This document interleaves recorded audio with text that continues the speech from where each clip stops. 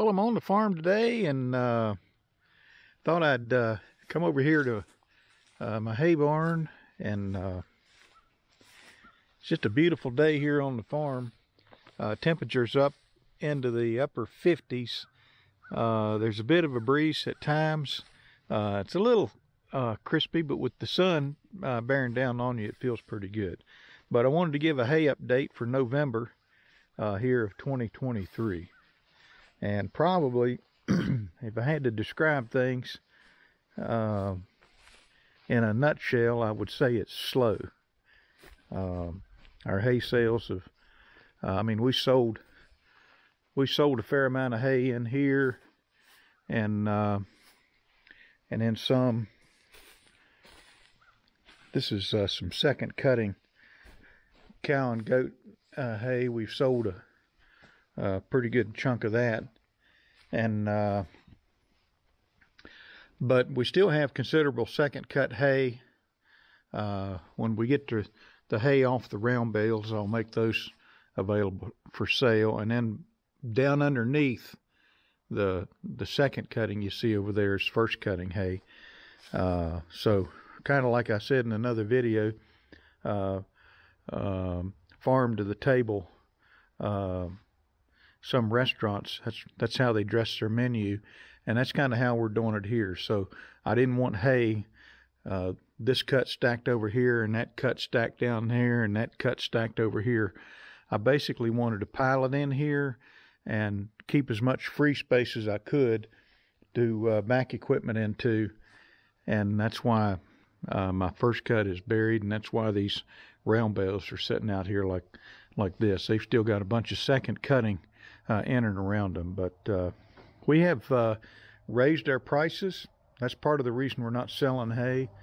And as you know, as the weather changes, and you know, it's just kind of a supply and demand thing. Different hay suppliers begin to sell out. We have repeat customers that come, and then we have people that come because they just kind of knee jerk, and they don't buy hay when they should, and then they come to us. I've got one lady that wants hay, and she sent me a text message and said she wanted hay, but she couldn't get it till after Thanksgiving. Could she send me a check to hold it? And I told her no. We just don't hold hay anymore. And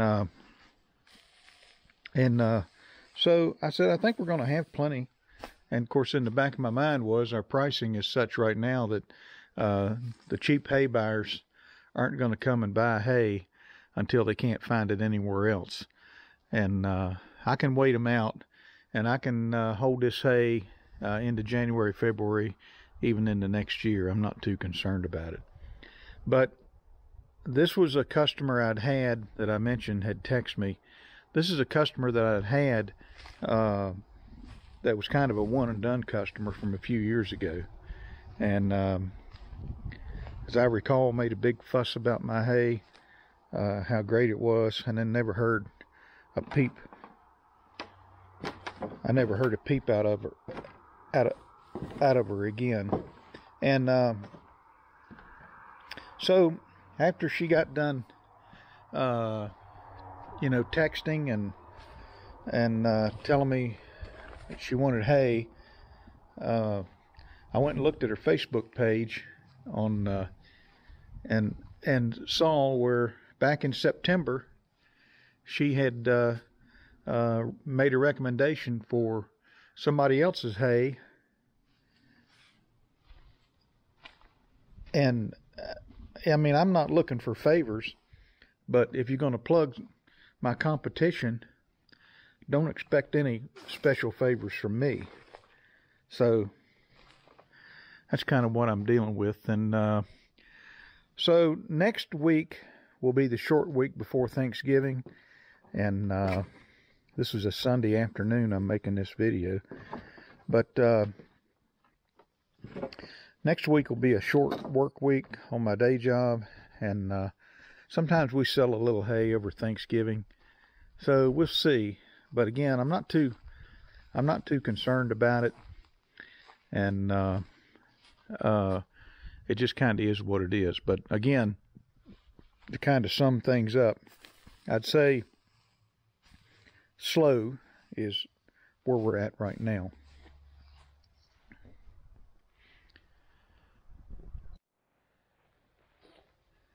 So I kind of bombed the channel with the John Deere X750, and had some friends ask me who saw the video what I'm going to do with this guy right here. And I've got quite a few of these old Cub Cadets and wheel horse tractors, and I got a couple of Simplicities, but they're not going anywhere.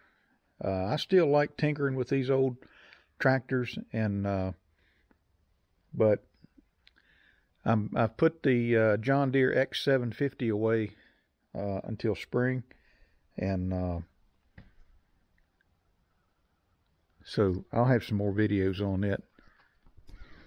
Now out here, I gotta finish running the bush hog across this field, and again, that's kind of a winter project. And we're up on the hill mowing, trying to keep the pasture up there from growing up into Alamatos. We do that once a year, and we've just been plagued with flat tires. My brother had a couple of front tires go flat on his tractor, and I've got one rear tire on my other Massey Ferguson that's flat. This Farmall 350, I'm having gas issues with it, and what's going on, I've got debris coming into the inlet of the fuel bowl, and oddly enough, the tank is pretty clean. I was kind of surprised it wasn't just caked with rust. But this guy right here, and so I've ordered a kind of a vertical standpipe, if you will, that is a screen, and so I'm going to be draining this gas. There's not much in there, and I'm going to try to clean out that gas tank a little bit. There's just a little bit of debris floating around, and enough that went down into that passageway to that fuel bowl that clogged it up, and we kind of brought that on ourselves because we ran this thing dry on fuel, and that's what sucked it in. But one thing for sure, this Farmall, if it gets gas, it runs, and I mean it fires right off, and it just runs. It's one of the best gasoline engines I've ever encountered, and so I'm very anxious to get this tractor going, because you know, when it's 20 degrees up here, I don't like to attempt to start the old diesels on the Massey 50 or my 1105, because they just, I think my 1105 would fire off, but the Model 50 Masseys, they've lost enough compression over the past 60 years that they don't really like cold weather. But this guy right here, I believe it could be 20 below zero, and it would fire off on the first revolution. And so I also like to use this thing to move wagons around and position equipment and things like that. So I'm right anxious to get the Farmall 350 moving again, and I think that'll happen. I should have my parts maybe next week, and over the Thanksgiving weekend might be able to get this thing going. And now back to this field right here. I'm going to be running the Massey 50 later on today with the loader on it, my number 2 Model 50 Massey, and just continue to kind of trim this field back. There's a fair amount of grass in here, even though the autumn olives were dominant. there's still a fair amount of grass in here, and I'm reluctant to hit this with Roundup, at least in the coming year. I'm beginning to think that I might have in here what I need to make some mixed grass hay, except, you know, obviously I gotta mow these sticks down and pick up a few sticks like that one right there. Anything that will foul up my hay equipment. But I'll be running a riding mower across all of it, and if I can do that, then I have no problems coming in here with my hay equipment. You can see right in here, and I had a video where I mowed this with the 149. Now, I mentioned tires and a flat tire on my other Model 50. Well, that's kind of a theme, I guess, with some of the tractors we got up here. And but this one, the tire is actually starting to delaminate. And right here, it's all rusted out.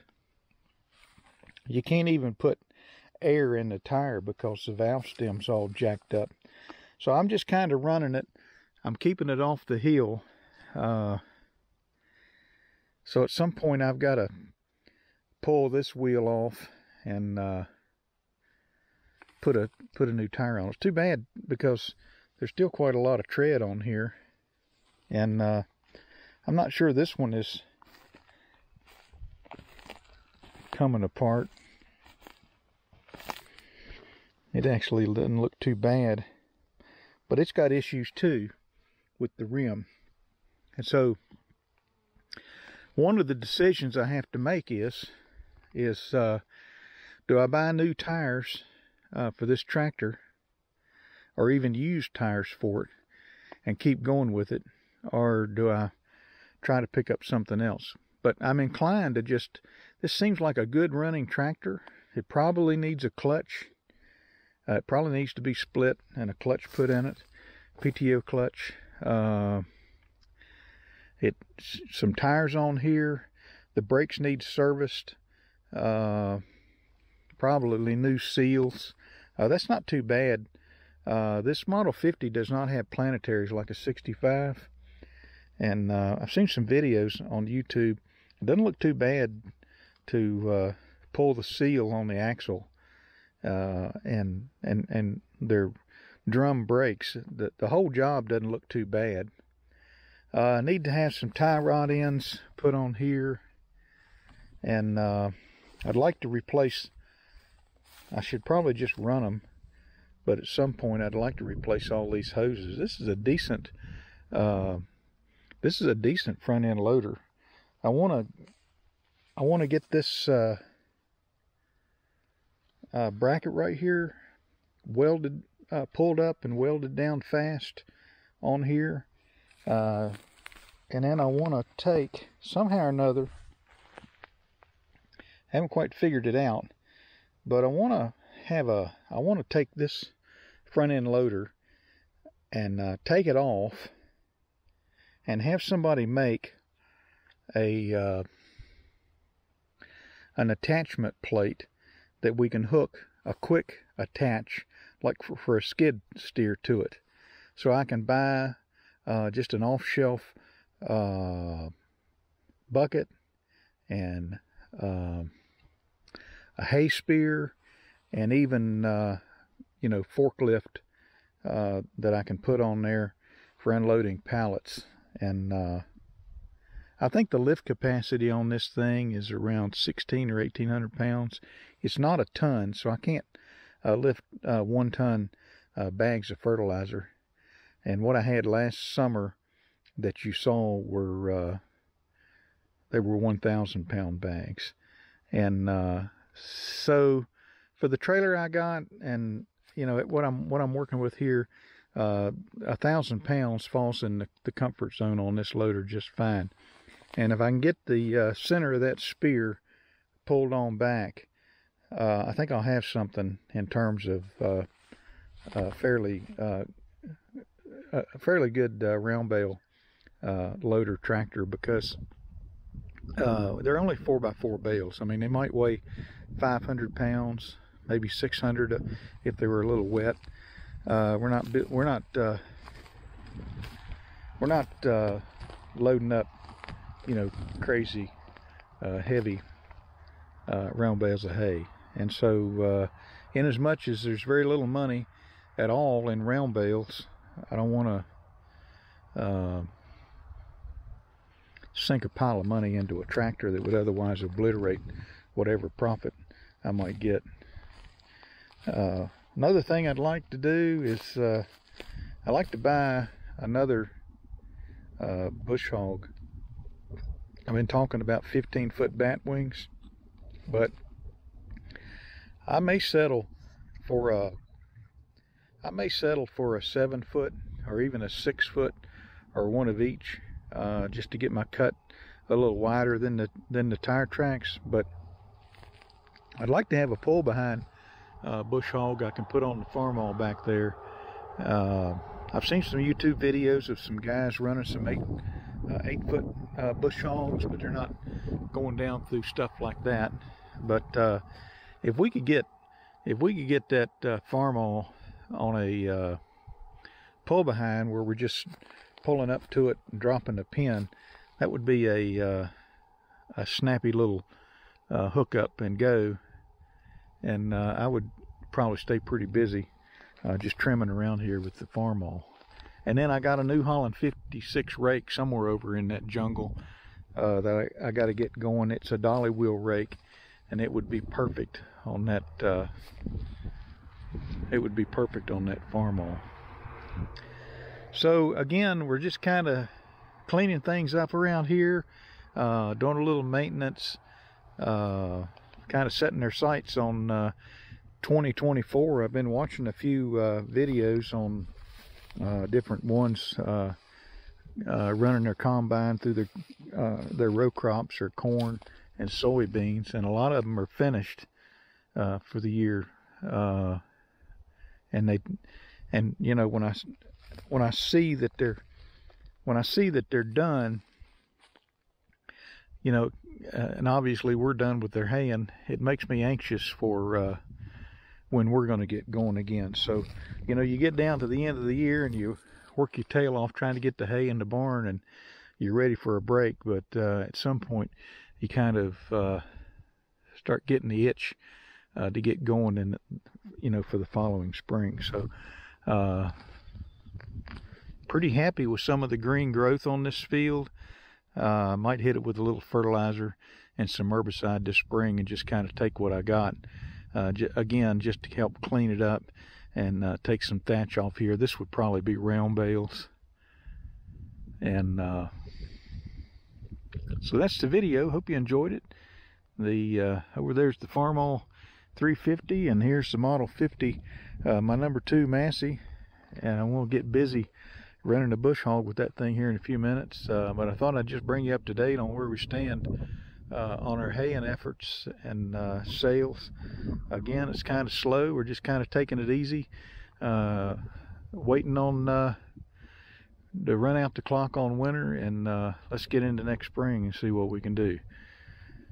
Hit the like button, subscribe, comment, share, and we'll talk to you later.